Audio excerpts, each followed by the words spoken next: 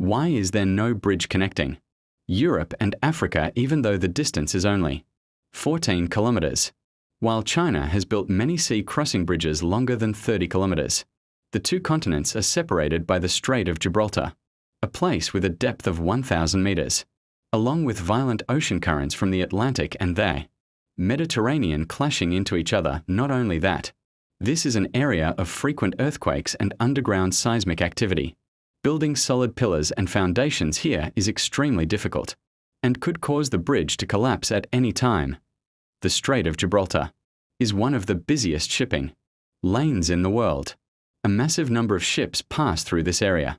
A bridge here could disrupt international maritime traffic, and the appearance of a bridge also means the number of illegal migrants from Africa to Europe would skyrocket, something many European countries do not want, and the cost could reach hundreds of billions due to the complex terrain.